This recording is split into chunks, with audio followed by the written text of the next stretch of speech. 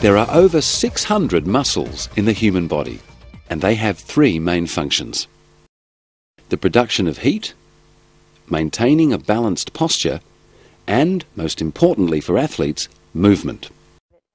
There are many muscles in the human body, such as the cardiac muscle, that can be described as involuntary, meaning they contract outside of our conscious control.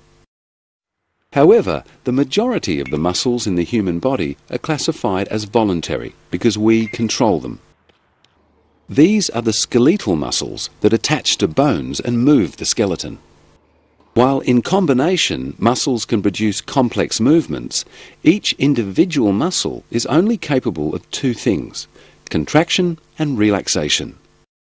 To understand muscular contraction, we'll need to examine the specialized cell structure of muscles. A muscle consists of bundles of muscle fibers, and these fibers are made up of smaller units called myofibrils. A myofibril is a series of filaments joined end to end.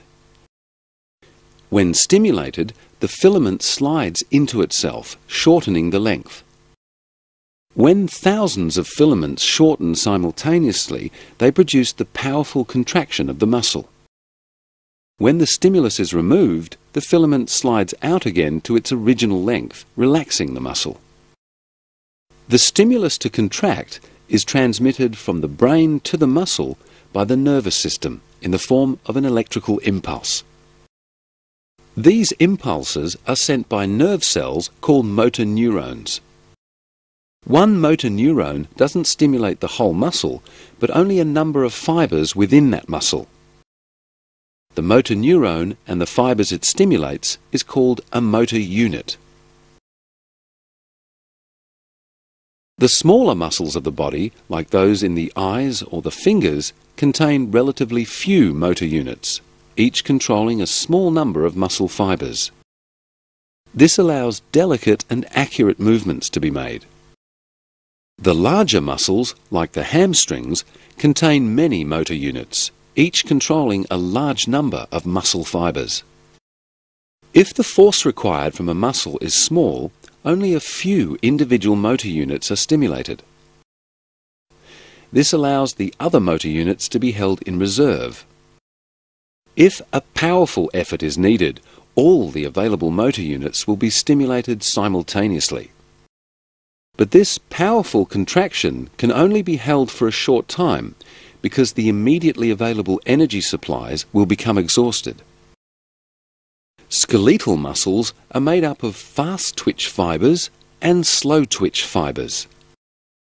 Fast-twitch fibers contract very rapidly and are therefore useful for sports requiring sudden, explosive movements. Slow-twitch fibers contract more slowly but for a longer period and are therefore useful for sports requiring endurance. Each individual has a genetically determined ratio of fast-twitch and slow-twitch fibers, and this ratio cannot be significantly changed by training. The average person has a ratio of about 40% fast-twitch fibers to 60% slow-twitch fibers, but there are many exceptions. For example, an elite sprinter may have a ratio of almost 80% fast-twitch to 20% slow-twitch fibers, whereas an elite marathon runner may have the reverse, 20% fast-twitch to 80% slow-twitch fibers. However, most sports require a more even combination of fast and slow-twitch fibers.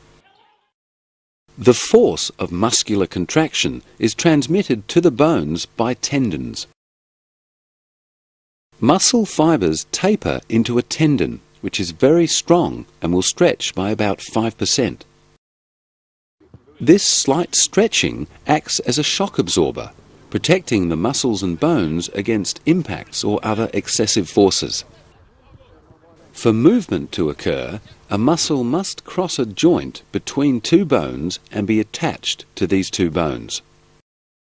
The point at which the muscle is attached to the moving bone is called the insertion of the muscle, and the point at which the muscle is attached to the non-moving bone is known as the origin of the muscle. When the muscles of a limb contract, they pull on the skeletal bones, which are arranged as a hinged system of levers, and the limb moves. Flexion is the movement that describes the angle of the joint being decreased, such as bending movements. Extension is the movement that describes the angle of the joint being increased, such as straightening movements. Muscles can only exert a pulling force through contraction. Muscles cannot push. Once flexed, a limb would remain flexed unless an opposing force was applied.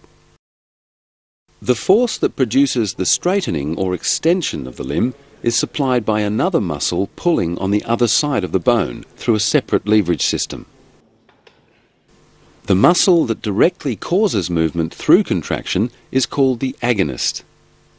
In this example of the flexion of the arm, the agonist is the biceps, which shortens. In order for arm flexion to occur, the triceps muscle must lengthen. This muscle is called the antagonist because its action is opposite to the agonist. When the arm is extended, the roles are reversed. The triceps is the agonist and shortens. The biceps is the antagonist and lengthens.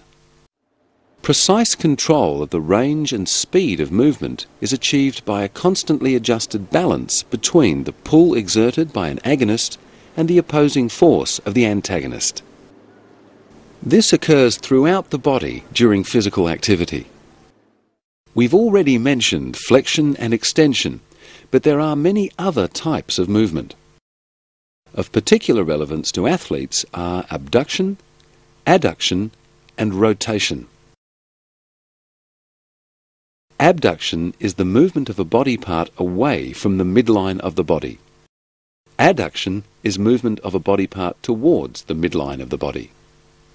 Rotation is when a body part is moved either outwards, lateral rotation, or inwards, medial rotation, around its long axis.